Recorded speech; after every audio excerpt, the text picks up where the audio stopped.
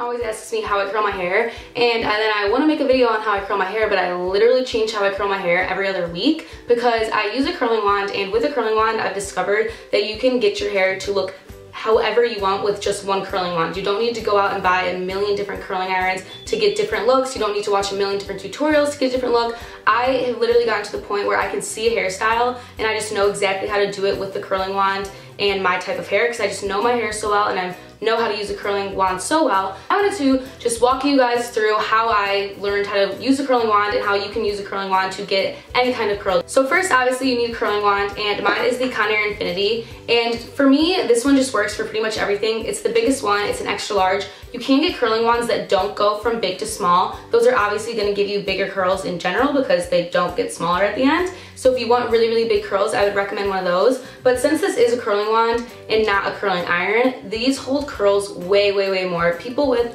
the hardest to curl hair, I've curled with like Shirley Temple ringlets with this curling wand. I think it's the best. I think you can use it for anything. And if you find that you aren't getting the results you want, just keep watching and hopefully we can figure it out together. So after you have your curling wand, you want to figure out your own hair. So put the curling wand away and let's evaluate your life.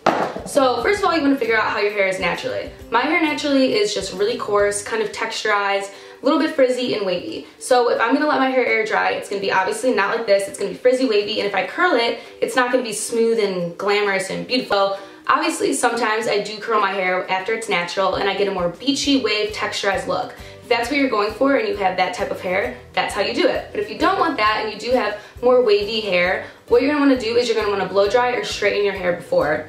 And if you aren't good at blow drying your hair, I'd recommend straightening it. It is a lot of heat damage to your hair, so don't like get it perfectly straight. Like I kind of just do this because I would not really wear it like this because it's kind of wavy, but I just try and get it smooth so that the curls go in smooth. Then if you have hard to curl hair or naturally straight hair, I would suggest doing nothing before it.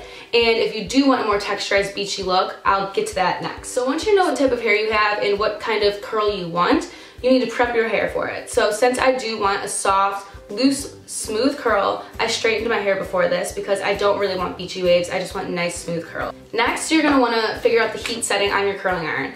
If you have hard to curl hair, I would automatically suggest just going to the highest heat setting, but I have pretty normal, easy to curl hair, and so I put it on 360. That's the second highest, and since I don't want a ringlet curl and I want loose curls, I don't want to put the heat setting high because then it's gonna have a really strong hold and I'm not gonna be able to pull it out.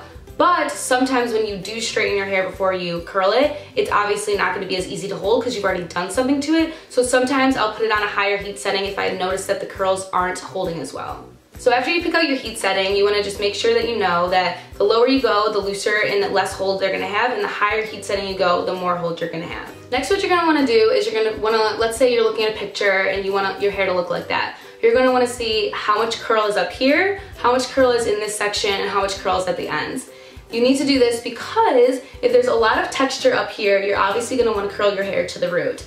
If there's more of just a curl down here, you're not going to even want to touch this part with the curling iron, which is a good thing because if you straightened your hair, this part is already smooth. If you didn't straighten your hair before and you're trying to get just a smooth look, this part is going to be frizzy and gross on top. So after you figure out what kind of curl you want in your hair, whether it's a lot of curls and a lot of texture or soft curls at the bottom, that's when you're going to start sectioning. The bottom two sections are probably the least important sections because they don't really frame your face and they kind of end up just falling behind. So I usually don't go about a specific way when I'm curling the bottom sections of my hair unless it's like a really specific style. But there's two things you want to make sure when you are using a curling wand because these are like the most epic reasons why people always mess up their hair. So basically a lot of people forget that there's two different ways to curl your hair with the curling wand. So I'm just going to show you how a lot of people end up doing it, and it's not the necessarily right or wrong way, it just gives a certain look. So when you have your hair and you're holding your hair with the curling iron, you obviously want to point it down. And most styles, like pretty much all styles, you're going to see that the hair is always getting curled away. You barely ever are going to curl your hair towards your face because it's not really a modern day style of curling hair. Unless you want that, that's totally fine. But you need to make sure that you're curling your hair away from your face for that blown out look. And then what a lot of people don't realize is the piece of hair is flat. When you're curling your hair around the iron, you need to keep this piece flat. And you want to make sure that it's just flat the entire way around the curling iron. The longer you hold your hair on the curling iron, obviously the tighter the curl is going to be and the more hold you're going to get. Doing this, you're just going to get a basic regular curl. What people end up doing when they curl their hair is they take the piece and they just kind of twist it around. They don't really care, they just twist it around, and then they wonder, after they've held it for so long, they wonder why it comes out like this. This is because this is more of a wave. So you can either basically use your curling iron like this, or like this. You can see the difference because this one's a wave and this one's a ringlet. So you want to decide if you want more wavy hair or ringlet hair, and a lot of people don't understand why their curls always come out like this instead of this, and it's because they're not keeping their hair flat against the iron. So like you saw in this curl is obviously curled at the bottom and there's barely anything at the top. If you want more textured hair, really, really big curls, tons of curls, you're going to want to keep it at the root and make sure the top of the root is curled. This is curling the whole piece of curl, which is going to give you a huge voluminous waves, really big curly hair like this, because the whole piece is curled. Sometimes you're going to want to, if you want just a little less texture, just a little wave, you're going to just curl the middle of your hair. So you have some at the top not in it and some at the bottom not in it. And this is just going to give you a little wave in your hair, barely anything, just there.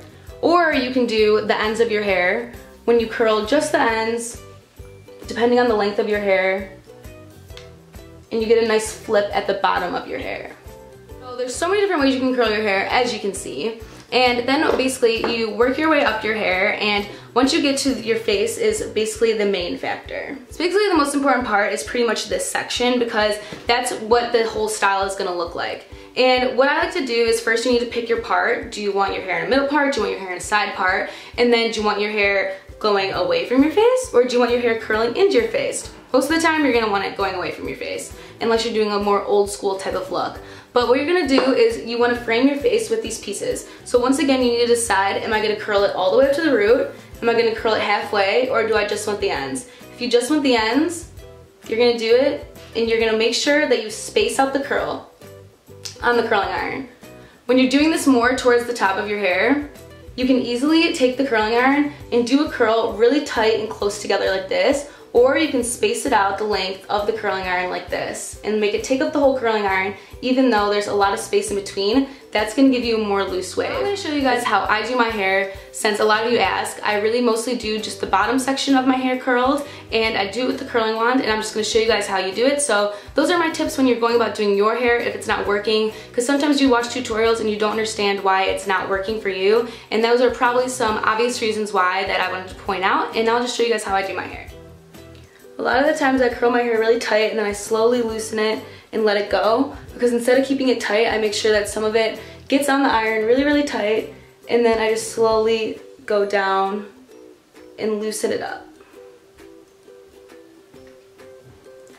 It takes a while to figure out how you want your hair to be curled, how your hair curls with different wands and different products, but it's really easy once you get a hang of it, and using a curling wand can give you so many different types of hairstyles. Since I straightened my hair before this and I'm using it on not the highest heat setting, these curls are going to be really, really loose and bigger and not stay in as well, which is okay because I like the whole loose look and I don't want my hair to be perfectly curled all the time. When I'm framing my face and curling my hair, I like to kind of do a little bit twist at the end, and I always hold the end piece of my hair a little more than I need to because I don't want to curl the complete ends of my hair. I like it when it has just a little straight piece at the end. I think it just makes it look a little more texturized and natural.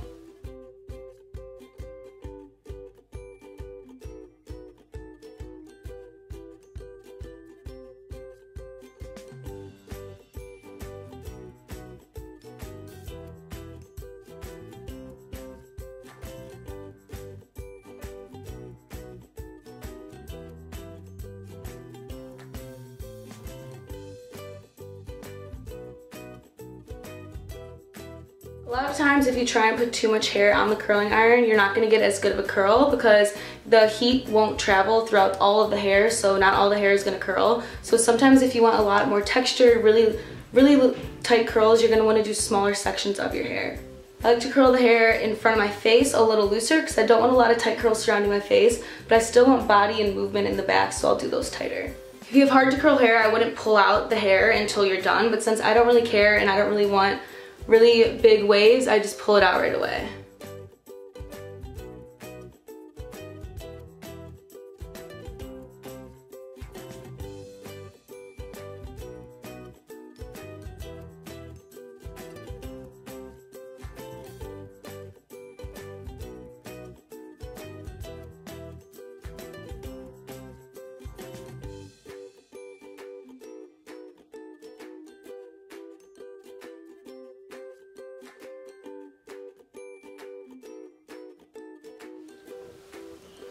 So this is how my hair turns out. Basically, since I did straighten it, blow dry it and straighten it before, the curls like always really fall out. Sometimes I'll go back in, and since this section is so consistent, I'll go back in and take little pieces and curl them so I have some more like texture in it, because I don't really like when it is consistently one. So if you do want more texture, you should go back in, and even sometimes I'll curl it the opposite way just to give it some more texture. But right now it's fine, and then I just flip it up. I don't use hairspray because I don't like hairspray, and I don't think I need it because I like loose curls anyway. So yeah, this is how I curl my hair. It's just messy, loose waves, and that's how I pretty much do it all the time. If you guys have any other requests for curling hair or anything, leave them in the comments below, of course, and I hope these tips helped, and this is just how I curl my hair. So I will see you guys in the next video. Bye!